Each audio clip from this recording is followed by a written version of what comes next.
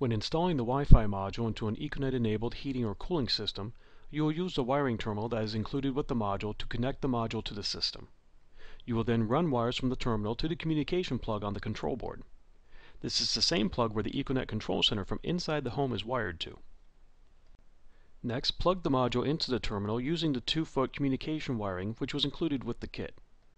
Finally, since the module is not powered off of the product like the water heater systems, you will need to plug the power adapter, which is included with the module, into the bottom of the module and then the closest outlet.